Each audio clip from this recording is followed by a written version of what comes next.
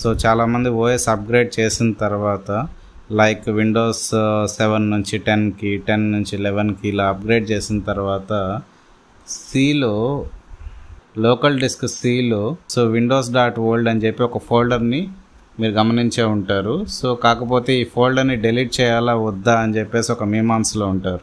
కాకపోతే ఇక్కడ మీరు గమనిస్తే రైట్ క్లిక్ ఇచ్చి ప్రాపర్టీస్కి వెళ్తున్నాను. సో ఇది ఏకంగా మీకు 25 GB 30 GB దాకా మీకు స్పేస్ అయితే తీసుకోవడం జరుగుతుంది. దీనివల్ల యూజ్ ఏంటి? సో ఒకవేళ మీరు Windows 11 నచ్చలేదు, Windows 10కి మళ్ళీ మీరు రోల్ బ్యాక్ అవ్వాలనుకుంటున్నారు. సో అటువంటి సిచ్యువేషన్లో మీకు ఖచ్చితంగా ఈ ఫోల్డర్ అయితే ఉండాలన్నమాట. సో ఇలా లేదు, మేము ఖచ్చితంగా అప్గ్రేడ్ చేసిన ఓఎస్లోనే మేము రన్ అవుతాము అన్నప్పుడు ఈ ఫోల్డర్ని నిరభ్యంతరంగా డిలీట్ చేసుకోవచ్చు. Windows.Old అనే దాంట్లో మీకు పాత ఓఎస్కి సంబంధించిన ఫైల్స్ మాత్రమే ఉంటాయి. సో పాత విండోస్ కెర్నల్ సంబంధించిన ఫైల్స్ మాత్రమే ఉంటాయి. సో కాకపోతే ఇది కొంచెం స్పేస్ ఎక్కువ తీసుకుంటుంది. అప్రాక్సిమేట్లీ నేనైతే Windows 10 నుంచి Windows 11కి అప్గ్రేడ్ అయ్యాను. అయిన తర్వాత అది ఏకంగా 25 GB దాకా తీసుకుంది. సో అది క్యాల్కులేట్ అవుతుంది చూడండి. ప్రస్తుతము 16, 17, 18, 24 size on disc. Okay fine, 25 టోటల్గా ఇది 25.3 GB వరకు నాకు తీసుకోవడం జరిగిందనమాట. సో 25 GB కన్జ్యూమ్ అయితే కొంచెం కష్టమే కదా. 256 GB హార్డ్ డిస్క్ నాది, SSD. సో అంటే SSD కాబట్టి నేను కొంచెం స్టోరేజ్ తక్కువ ఉండే విధంగానే తీసుకున్నాను. ఎందుకంటే నాకు స్టోరేజ్ పర్పస్గా కాకుండా ఎడిటింగ్ పర్పస్గా కావాలి కాబట్టి కొంచెం తక్కువలోనే తీసుకున్నాను నేను SSD అనేది. సో ఇక్కడ వచ్చి 25 GB నాకు అది ఆక్యుపై చేస్తుంది అనమాట. సో నేను దీన్ని ఇప్పుడు డిలీట్ చేస్తాను. ఓకే, సో ఇటువంటి సిచ్యువేషన్లో ఏంటంటే దీన్ని డిలీట్ చేయాలి అంటే ప్రతి ఒక్కరు చెప్పేది దీని మీద రైట్ క్లిక్ ఇచ్చి డిలీట్ చేయమని. కాకపోతే అది డిలీట్ కాదు. సో యాక్చువల్గా ఇది అందరూ తెలిసిన విషయమే. ఇక్కడ ఫైల్స్ డిలీట్ కావమంటే కావన్నమాట. ఎందుకంటే ఇందులో వచ్చి మీకు విండోస్ సంబంధించిన ఫైల్స్ ఉంటాయి, కెర్నల్ ఫైల్స్ ఉంటాయి కాబట్టి ఖచ్చితంగా అడ్మినిస్ట్రేటర్ పర్మిషన్ కావాలి. ఈవెన్ ఇక్కడ మీరు డిలీట్ చేసినప్పుడు కూడా మీకు ఇక్కడ అడ్మినిస్ట్రేటర్ పర్మిషన్ అని చెప్పేసి అడుగుతుందే కానీ ఇక్కడ మీకు ఇది డిలీట్ కాదు. సో అటువంటి సిచ్యువేషన్లో లోకల్ డిస్క్ సి దగ్గర రైట్ క్లిక్ ఇచ్చి ప్రాపర్టీస్కి వెళ్ళారు అంటే ఇక్కడ మీకు డిస్క్ క్లీనప్ అని చెప్పి ఒక ఆప్షన్ వస్తుంది. కానీ కొన్ని చోట్ల ఆ ఆప్షన్ కనపడదు. ఎందుకంటే అది అప్డేట్స్ వల్ల కావచ్చు, వర్షన్స్ వల్ల కావచ్చు.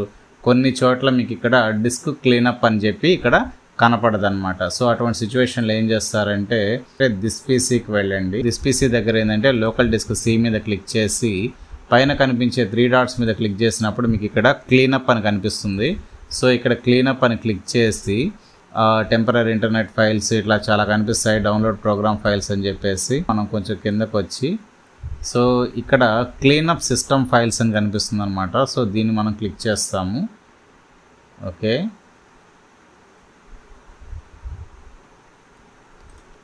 సో ఇక్కడ మనకు disc cleanup is calculating how much space you will be able to free on C, this may take a few minutes to complete అని చెప్పి ఇక్కడ మీకు కనపడడం జరుగుతుంది.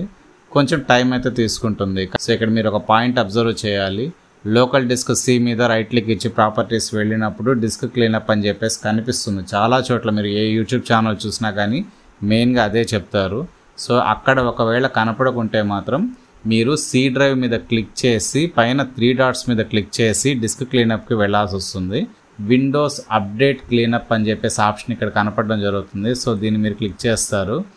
తర్వాత విండోస్ అప్గ్రేడ్ లాగ్ ఫైల్స్ అని చెప్పేసి ఉంది. ఇది కూడా 182 MB దాకా ఉంది. సో దీన్ని కూడా మనం క్లిక్ చేయాల్సి వస్తుంది.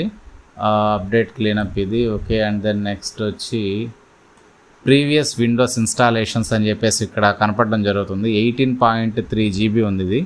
సో దీన్ని కూడా మీరు క్లిక్ చేయాల్సి వస్తుంది.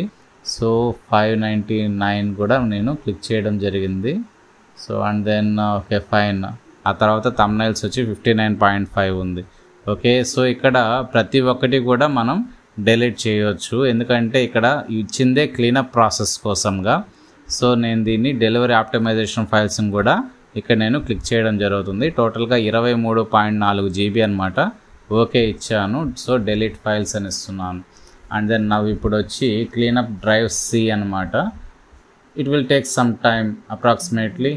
So if you clean up the previous Windows installation, ఇక్కడ మీరు గమనిస్తే ఒక నోటిఫికేషన్ వచ్చింది. If you clean up the previous Windows installations are temporary installation files, you will no longer be able to restore the machine back to the previous version of Windows are you sure you want to do this అని చెప్పేసి మనకి ఇక్కడ notification రావడం జరిగింది. అంటే ఏంటంటే Windows 10 నుంచి Windows 11కి upgrade అయ్యావు, మళ్ళీ మీరు రోల్ బ్యాక్ అవ్వాలంటే జరగదు, మీకు ఓకేనా అని చెప్పి అడుగుతుంది అనమాట. సో నాకు ఓకే, ఎందుకంటే నేను మళ్ళీ విండోస్ 10కి వెళ్ళదలుచుకోవట్లేదు ఈ సిస్టంలో. సో దెన్ నేను ఇక్కడ ఎస్ ఇవ్వడం జరుగుతుంది. ఓకే ఫైన్, ఎస్ క్లిక్ చేశాను. ఎంత టైం తీసుకుంటుందో చూద్దాం.